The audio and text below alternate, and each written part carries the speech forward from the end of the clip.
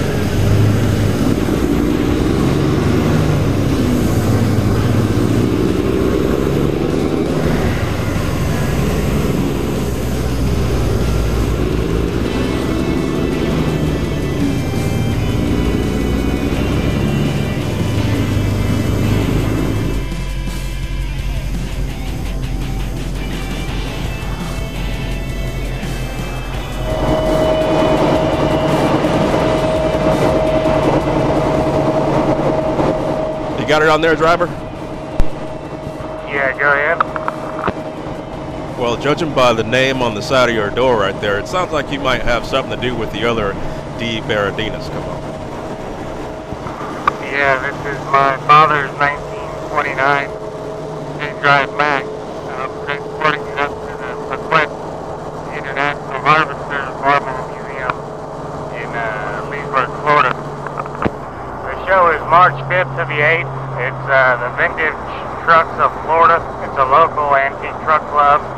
They put on a few shows a year. There's usually a monthly meeting, but this is the annual truck show. And again, it's at Paquette in Leesburg, Florida. 10-4. It looks like it's getting transported in style. Tell me about what you're running with there. This is a 2006 Peterbilt 379 extended hood. It's got an 18-speed Eaton Fuller, 550 cat, diesel-free harness, and 355 rears. 10-4. You don't just go around hauling antique trucks now, do you? No, sir. I'm in the heavy haul business. I transport new and rental equipment for the dealers and rental houses all over the state of Florida. If you don't mind, I'm going to tag along with you. And we can't pass up a large car going down the road doing his business there, right? Absolutely. Let's ride home. if you get hooked up to a large move or something like that, you make sure to give me a holler. I'll come back out and do a proper interview. We'll catch up in the near future on that. What are some of the things you'd have to look out for in order to make sure you have a successful move? Oh, you gotta watch for everybody around you trying to follow you and take pictures of you going down the road. You always gotta watch out for recaps or debris in the road. You don't want to pick something up and throw it up into the truck. You gotta be alert and make sure you got a clear road ahead of you. You need to avoid the potholes. You know, you wanna keep the truck on as smooth a ride as you can. 10-4. Is there a preference on why you guys backed it on versus driving it on? Yeah, if you notice that the lowboy does not have wheel covers on it. I transport mostly heavy equipment, bulldozers, scrapers, graders, and I gotta keep the overall height of my load down as low as possible so I do not run wheel covers for what I do. We need to back the truck on because if the tires pick up stones, it'll throw them through the windshield of the truck, so we back it on just in case. 10-4. How much does the vintage Mack weigh? We had it on the scale. It's around 19,000, 19,500, depending on fuel. Wouldn't expect it out of a little single axle truck, but it's a tank. So we built the bed out of all 3/8 steel and 1/4 inch. It's got 4-inch T-channel cross members, about 12 inches on center. So we built her just the way we got her. We put her back, and if she had to go to work tomorrow, she'd have no problem doing the job. You guys did a fabulous job.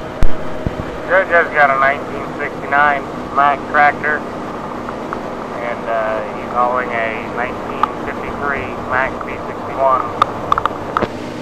I believe at one point you said this truck that Joe's running, it runs every day or runs all the time? Yeah, that truck runs every day hauling raw materials into our ready-mix plant. They make about 18 loads a day, hauling sand, screening, and rock into our plant. Purebred Mack, Mack motor, Mack trans, Mack rear end. It's got a 300 Mack in it, 5 speed with a dead stick. It's got a 40,000-pound rear. For those that may not know what a dead stick is, elaborate on that for me. Dead stick is the two-stick transmission, but instead of it being an auxiliary, it just gives you an extra low in first and reverse. It doesn't give you an overdrive. It'll pull a house down, but it won't get out of its own way. You have a safe trip the rest of the way up there, and I'll be looking to hook up with you in the future and see if we can't get you hauling a heavy load down the road there. Come on. 10-4 driver, we appreciate it, and you're welcome to follow us any day.